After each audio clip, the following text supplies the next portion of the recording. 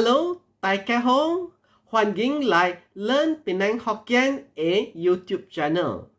我的名是 Timothy. 在這個 YouTube series， 我要教你安怎寫 Penang-eh3 Hok1kien1。Penang-eh3 Hok1kien1 就是我人厝內用的話啦。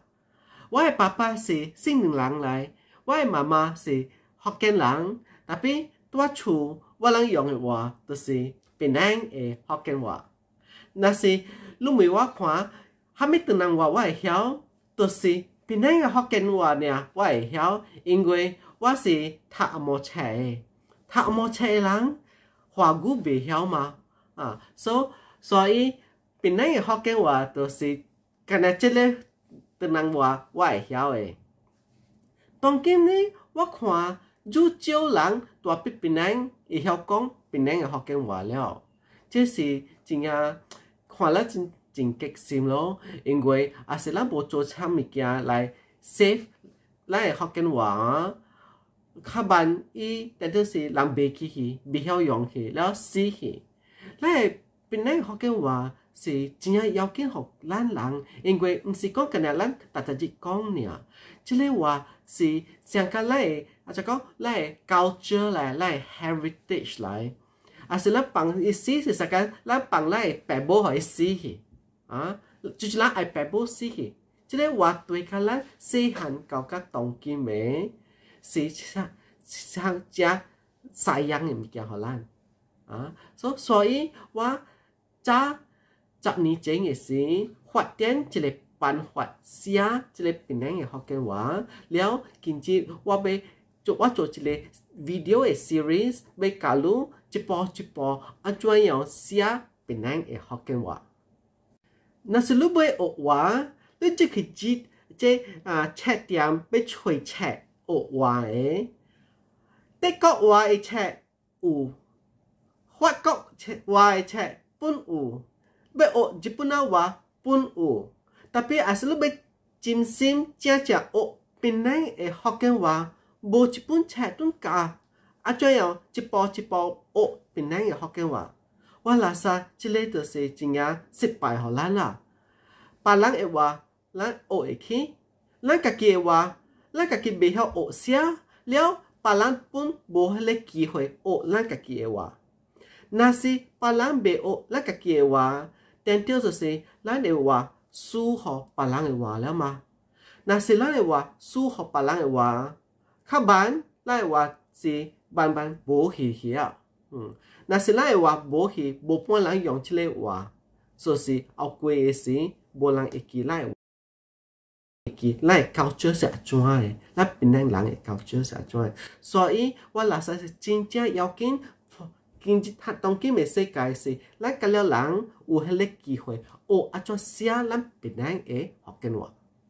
有的人會講，你點乜無迄個 qualification 教人Penang-eh3 Hok1kien1，因為你家己的Hok1kien1本是半通使的，你講3句，然後寫一個阿摩字入來，講4句，佫一個阿摩字入來。無法度啦，我家己的Hok1kien1有影是半通使的，特別甲了人的Hok1kien1本是上那樣，因為咱Penang-eh3 Hok1kien1無夠夾句嘛，無夠夾字啊，有時咱特別係阿摩字入去，有時特別係華語入去，有時特別係華納字入去，特別這就是咱Penang-eh3 Hok1kien1咯，咱Penang-eh3 Hok1kien1是rojak來嘛，有時潮州話頓摻入去，有時廣府話頓摻入去，這個就是Penang-eh3 Hok1kien1，咱特別會記條講Penang-eh3 Hok1kien1是啦，伊個名是講福建話，特別毋是干那福建人講的話爾。我的爸爸是新寧人，袂曉講新寧話，我人住厝是講福建話。當時我知大啲Penang真濟廣府人、潮州人、海南人，甲了用Penang-eh3 Hok1kien1，無管我去到外國本。聽到Penang-eh3 Hok1kien1拉薩哇，真歡喜，真歡喜聽到Penang-eh3 Hok1kien1，因為Penang-eh3 Hok1kien1毋是干那福建人嘅話，Penang-eh3 Hok1kien1就是Penang人嘅話。我早10年前嘅時，佇2013年嘅時，都有想了要求咱Penang-eh3 Hok1kien1，唔是講嘅呢叫人學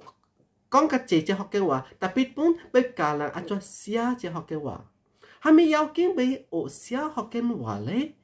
因為古早嘅世界甲當今嘅世界無相了。古早嘅世界，咱面對面拄着講話，會拍靠啲咖啡店啊，坐條啉咖啡講福建話。當今嘅人無坐咖啡店了，你會使講啦，坐Starbucks啊，但係真正坐就是當今嘅人坐啲厝。咁咧，人坐啲家己嘅厝，了講話就是用 Facebook、用 WhatsApp、用 email。所以，即個物件嘅咧是特別用寫馬路甲會講話。咱邊個福建話、偏甲別個話、阿摩話寫會出，番仔話寫會出，華語寫會出，但係到甲邊個嘅福建話，咱會搞起了，因為寫袂出，是啦。你會寫用你嘅辦法，我寫用我嘅辦法，特別也是我要讀，無明白你寫蝦米，都無字典看，那咪是真失敗咯。我唔知你講蝦米，你唔知我講蝦米啊，所以咱企喺條啲邊。所以我拉薩講，那時咱袂叫咱嘅話，咱袂咱嘅話活或者當今嘅世界，咱特別有一個機會學寫，咱袂使唔捌字了。古早嘅時唔捌字袂好緊，但係也是咱袂，咱會即邊個福建話活啲當今嘅世界，會曉講邊個福建話嘅人，應該學捌字寫邊個福建話。邊個嘅福建話古早到甲當今是講嘅話，啊無話叫做 spoken language， 是用嚟講嘅，唔是用嚟寫。古早到當今本。講邊個福建話嘅人，講嘅時是用邊個福建話，特別寫嘅時是當今是用華語寫，用阿摩話寫，了講嘅時佢就話到底係用邊個福建話，所以我去話來，我去話來，古早就講不是像，古早捌字嘅人是真正少啊，要講會使講1%嘅人呢會曉捌字啊，所以到對。一兩百年前嘅時，但係邊個嘅人會曉讀會曉寫嘅時，馬路1%呢，99%加了是唔捌字嘅人。了係咧1%捌字嘅人寫嘅辦法是寫唐人字，唐人字甲當今用嘅福建字無相款，因為伊嘅擺嘅 structure 無相嘅。古早嘅時，伊人是用唐人字寫，特別讀是用福建音讀。廣府人讀常是用廣府音讀，所以迄個字，迄個唐人字，無常人讀會出，會明白講蝦米。特別起來要講嘅時，是用家己嘅特日用嘅話講，所以特日用嘅福建話無常甲寫字嘅話。特日用嘅廣府話本上無相甲寫字嘅話，特別即個寫字嘅話會好，就是無相款嘅人會讀，特別講袂出，因為即個問題，所以做出來 Mandarin 華語讀甲寫相一款，加了無相當人，加了學起來有相款，所以即華語。代表過了唐人字，特別當今咱要學是寫檳榔嘅福建話，因為福建話古早到當今無寫着嘛，古早嘅世界無寫袂要緊啊，特別當今嘅世界也是無學寫咱嘅話輸互別人嘅話嘛，所以我是要教你安怎寫檳榔嘅福建話。2013年嘅時，到當今我 start 一個 Facebook group， 這 Facebook group 名做 Learn Penang Hokkien Facebook group。Learn Penang Hokkien Facebook group 嘅purpose 就是要求加了嘅檳榔福建話嘅字，來下啲一個字典，馬路人會學。第一要緊就是，也是要求咱嘅話，特別有一個好嘅字典。互人知咱特日用嘅話，我真正歡喜，我真正感謝個有安尼一個人協我，幫忙我要做我嘅這字典，了幫忙我學檳榔嘅福建字。因為人看我知我是半湯西，講福建話是半湯西，特別我有咧心要救這個話，了10年過了，嗰時我有第個，我嗰時做這個物件要救咱嘅檳榔福建話，因為我袂咱嘅檳榔話，我有第嘅時，我買這檳榔福建話死去啦，了到到當今，這檳榔福建嘅字典有過6000個字吼。這個字是特日用嘅字，個了有啲嚟字典。了第一好是，這個是多啲 internet 嘅字典，多啲電腦嘅，所以你免要買。咱檳榔嘅福建嘅字典是 free of charge， FOC 嘅，你會使開電腦，你就會用這字典了。了這字典如果有通聽句嘅聲，這樣聽，所以真係影響就人要學。檳榔嘅福建話，當今我都是要教你怎寫檳榔嘅福建話，因為這個是真係要緊互咱，要互你怎樣寫檳榔嘅福建話。แล้ว我教你嘅，這字典個了都是 FOC 嘅 free of charge 嘅，因為第一要緊就是我是愛你學嘅啦，你學了呢，咱個了benefit 啦 ，from 會曉無唔捌字了是第好。那是要寫檳榔嘅福建話，有4個辦法，4個辦法寫第一項就是會用唐人字寫，第二字是用白話字寫，白話字是早200年前即 Christian missionaries， 讓宗教嘅 missionaries 發展出來200年前嘅事。然後呢，第三就是用台灣羅馬字。本是叫做大佬寫，即台灣羅馬字是台灣嘅為出做出來嘅，即台灣羅馬字是對白話字學做出來嘅，伊嘅 design 是對白話字，伊做淡薄可以變到較簡單一步，แล้ว做出來是叫做台灣羅馬字。แล้ว第尾都是我家己出來嘅，我家己出來嘅是對我嘅名是台羅馬字。本是叫做台字，台字是2013年發展出來啦。我想講要叫這台灣字，有這4個辦法，我介紹就是用我家己嘅話寫，用台字寫，唔是講我為你學我嘅話，特別我會互你看講用台字是第用學嘅，第用寫嘅，咱為一個辦法用學用寫，把你別人最人要學咱嘅話用學起來，用唐人字寫是第一項考嘅，了無啥物講到，因為最人會曉唐人字嘅，伊有 advantage 咯，伊本地細漢起就會曉唐人字了嘛。人上個話嘅讀阿摩冊嘅，都是輸去啊嘛，未曉唐人字，所以無一頭明白啥物唐人字來，了。是要互咱這唐人話，咱檳榔嘅福建話，互番仔人學，互格林仔人學，是艱苦嗎？還是你要叫伊人學去寫唐人字？所以，還是你要找一個辦法救咱嘅話，你唔通找迄個第一艱苦嘅啦，還是你用第一艱苦嘅，所以但就是第一少人學會起嘅嘛，所以還是你找第一艱苦嘅。淡薄人學會起來嘅話一頭死，還是咱買來嘅話死，咱找迄個第一用學嘅。我評互你看這4號款嘅字，4號款嘅字，個了大啲我嘅檳榔福建嘅字典有放出來嘅，所以還是你學要學唐人字，你要學白話字，你要學大佬，還是學台字，4項款嘅字，個了大啲我嘅字典，我有互你看，你會用啲我嘅字典一頭用了。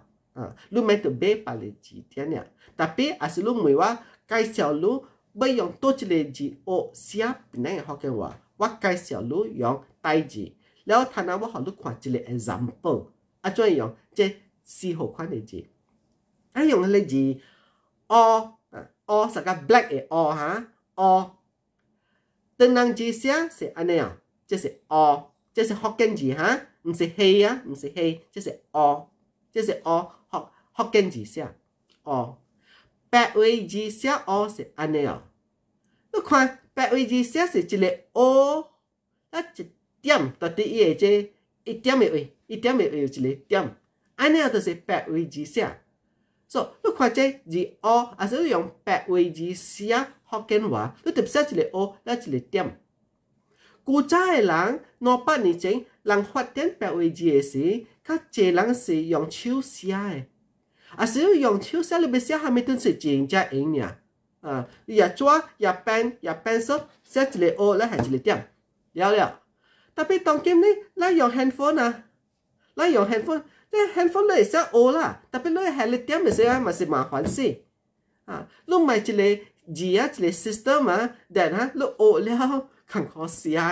的，所以这白话字就是學了坎坷寫，你拍袂出迄個點，啊是你袂拍出個點哈，伊個字的意思無相款了，學無個點，學有個點無相意思。所以我無介紹人用白話字寫福建話，就這樣要學會使，我嘅字典本有係白話字，互你會曉吹出來白話字，特別。介紹學的時，我是教你用台字寫。咁問你句話，你看，佢做台字是寫怎樣寫？就學的人字，你看到啦，怎樣寫？啊，白話字怎樣寫？大陸呢？台灣羅馬字怎樣寫？意思寫是哦，是用寫啊哦。即個台灣羅馬字是台灣嘅會發展出來嘅，一發展這啊。大陸嘅時，伊都無像甲馬來西亞嘛，啊，咱馬來西亞嘅歷史甲伊朗嘅歷史無像，咱馬來西亞學堂甲迄邊嘅學堂無像嘛，也無像講咱一頭看會明白無，咱袂是咱袂教人來話，咱才講咱邊個福建話學堂真是無教嘅嘛，因為是學堂無教，咱要找一個辦法應學起來嘅，是你寫學，咱。本地人看到哦無讀哦，但係是讀有，就個 foot、good， 假如是哦嘅，假如咱關係個阿摩字，阿摩是哦是有嘅聲，特別這邊大陸伊係哦是哦嘅聲，所以是咱用大陸寫，就是咱無阿咪識個大陸嘅看讀個啦錯嘅啦，所以咱，所以我講。用大陸是無安尼啱要寫檳榔嘅福建話，特別就是咱學去大陸嘅了，我嘅檳榔嘅福建字典本有係，你會吹出來用大陸檳榔嘅福建話。後尾就是台字，還是無台羅馬字，就是我發展出來嘅。2013年嘅時，我發展台羅馬字，要用來介紹互你寫檳榔嘅福建話。迄個字哦，用台字就是安尼樣寫 ，OR， 是個咧阿摩話哦，做哦上聲，特別無上音，因為字啊，你會分做4個音，就哦，第二句就是哦，是要寫哦，的人字是安尼寫，白話字是安尼寫，你看白話字是嗰是咧。哦，一個點，然後一個一個撇啊。我嘅教你講，要寫呢是真麻煩。然後大陸要寫哦是安尼樣寫，哦，那陣一個撇頓。伊個撇甲淡仔你看，這白話字嘅撇是相款啊，特別一個是用點，一個是用哦，然後台字寫哦是哦寫淡仔，特別唔是一，但當叫是字。所以真係用寫呢，淡仔是寫一，哦是一，哦是字。所以哦第一個音嘅，我係第一，哦第二，哦第三，然後哦第四。所以哦，你今日係後擺啲後邊呀。然後你看做簡單，還是你用 ABC 參後擺寫，你下面。拍字機，下面 computer， 下面 handphone 加了本會拍，你免就煩惱講，哎呀，你學一項物件，學了誒，要寫誒時艱苦寫，真係要緊，學了要寫用寫，因為啊是你學了坎坷寫，就是無寫係嘛，啊是無寫都有一個危險。迄個人假如啊將學了無互你嘅機會用寫誒，所以是變做會管着你了 ，control 你。蝦米物件會放出來誒，你會讀爾，你會讀，你會明白，但係你上個會教人嚟講，你袂家己講，你唔係是你袂家己講，你袂家己叮當了，咁了是伊試你爾，咁了是因為伊會拍出來，伊會試你聽，伊會試你讀，但係你家己袂家己寫，所以咱嘅邊個福建話，還是咱袂咱嘅邊個福建話，話到底甲了人嘅喙，到甲人嘅錢，都是被經一個辦法，甲了人用寫嘅。所以我介紹你是用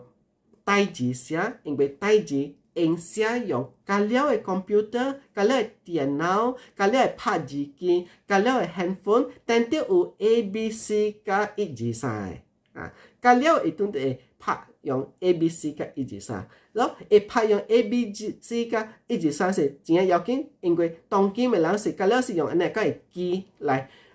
講話了，咱較濟。無呢，就是用面對面講話，所以多啲 Facebook 啦，多啲 WhatsApp 啦，多啲 email 啦，你會用這台字寫แล้ว你學起這台字咧時，就是你會使講捌字了啦，你會時會使講你捌字變成會學嘅話，你捌字了，你要寫 Facebook 都會了，你要寫故事本會了，你要寫歌本會，你要寫 manuscript。做戲本會，甲了嘅物件，因為有一個辦法寫咱嘅字。嗱，嗰一項就是會寫咱嘅字，咱會出啲冊位，咱會教人，咱會話。就是人要學，外國人要學咱嘅話，都會看入會學咱嘅話，上加咱學法國話、德國話、日本人話，人會學咱嘅話，咱嘅話，別人都會學。所以咱嘅話無輸互別人了，第一要緊是咱買咱嘅話輸互別人，所以在這當今嘅世界，咱嘅話就要會寫出來了。我希望你有迄個心要學寫，我到這邊我教你 free 嘅，但係我是愛你有迄個心要學爾，我教你一步一步教啦，教甲你教寫邊樣嘅福建話。你會曉寫咧時，你就會用這福建話寫給你嘅朋友了。你會寫 email 給你嘅朋友，你會寫 WhatsApp 給你嘅朋友。就是咱未曉嘅，就是唔捌字嘅，唔知你寫下咩。所以，也是會曉咧時，你就真歡喜啊！你會家己用迄個字來寫給別人，爸母會寫給你囝後生查某住喺外國嘅，然後查某後生會寫到對，然後是你會讀到用。邊個福建話，我會甲你講，無相加用暗號話寫，還是用華語寫，因為相加風險大出來講話去了，所以就說用這邊個福建話寫是真要緊。若是你喜歡這個 video， 你倒下手當攏幫一個 like 和一個 video， 因為如這個 like 扣起來 ，YouTube 就幫這個 video 互較濟人看。了，若是你要學寫邊個嘅福建話，當攏 subscribe 這個 YouTube channel， learn 邊個福建 YouTube channel， 迄邊有我有教用暗號話，特別我睇下當今做一個 series 用福建話加福建話，這是要教你人本地會曉福建話了嘅，所以你 subscribe 這 learn 邊個福建 YouTube channel， 咱呢見迄個福建嘅 video。邊個福建嘅 video， 了我教你一步一步學寫邊個嘅福建話，了也是你 click 迄個 bell 就是我下起新嘅 video， 你對我就 notify 互你知嗰個新嘅 video 出來了，所以你 subscribe 了參 click the bell，OK，so next lesson 我教你就是邊個福建話嘅歷史嘅事。因為嗰個人咧講學邊個福建話，特別我一頭要學你知，係咩是邊個福建話嘅歷史，所以係你是 next lesson 嗰一個結論學你，所以教你時感謝你姐姐。拜。